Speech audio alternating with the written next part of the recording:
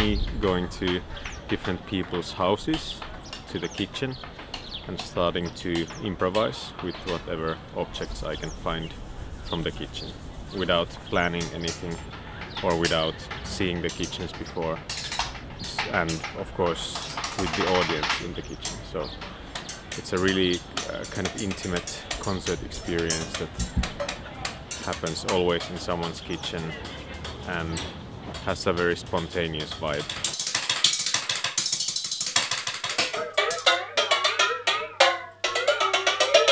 I like wooden things and also like big metallic pans or bowls.